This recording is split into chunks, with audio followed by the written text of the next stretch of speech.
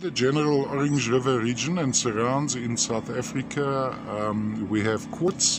What I find interesting about this piece is the two-generational growth. You'll see there's an older crystal there with a younger formation across it.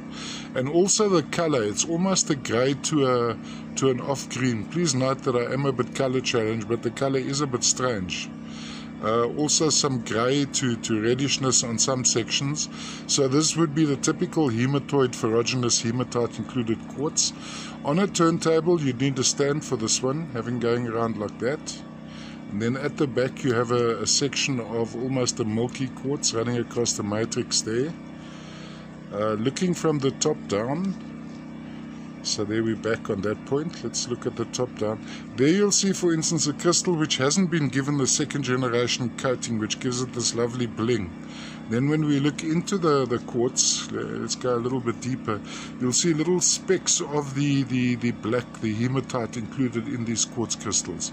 All the way from South Africa, in the northern Cape of South Africa, we talk of the Orange River region. This would be a vast, well, it's a vast river, and the sections we find these in would be intersecting between Namibia and South Africa. The exact provenance I'm not sure of on this one. When I talk provenance, I talk where it comes from, not who had it before. It was what I do, I actually clean and I trim a lot of the specimens, so the previous owner may not recognize it, or maybe it was just from Mother Earth.